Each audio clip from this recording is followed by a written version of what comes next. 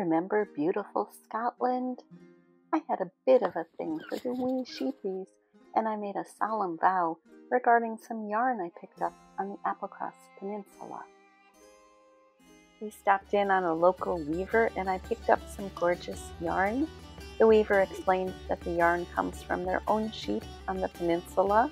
I intend to do something with this yarn. I'm giving myself a deadline of having something to show you by the time this sketchbook tour rolls around, my 12th.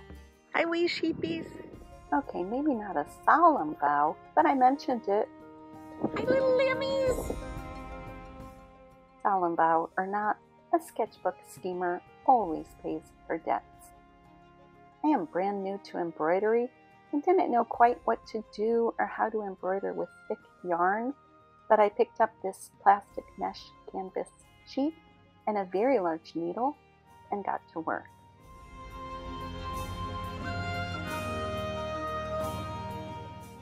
It took a little trial and error for me to design this chunky sheep according to the squares of the mesh sheet.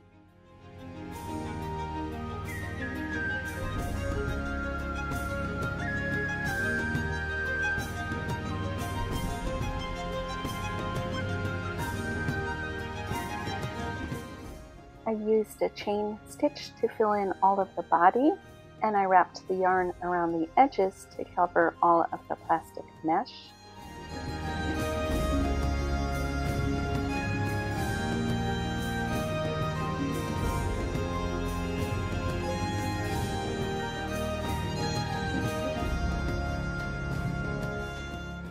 I added some sloppy black accents using 2 strands of black embroidery floss. No particular type of stitch here, just winging it. I filled in the face with white using 3 strands of floss.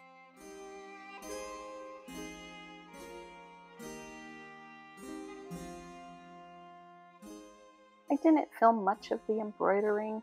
I quickly fell in love with embroidering while riding in a car or watching TV, but I did get some footage here and there.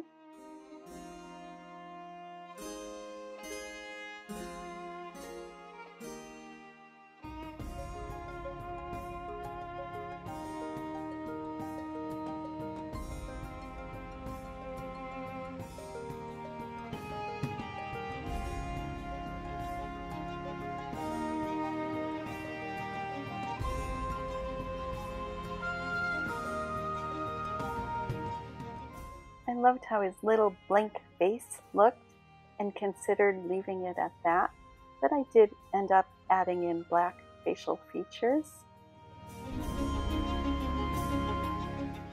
Look at my beautiful boy! Then I had to do some scheming to get him into my sketchbook. It wasn't easy.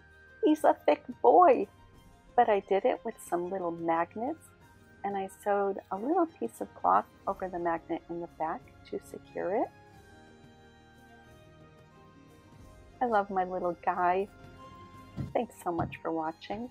Drop me a comment if you watched. I'd love to hear from you. Take care.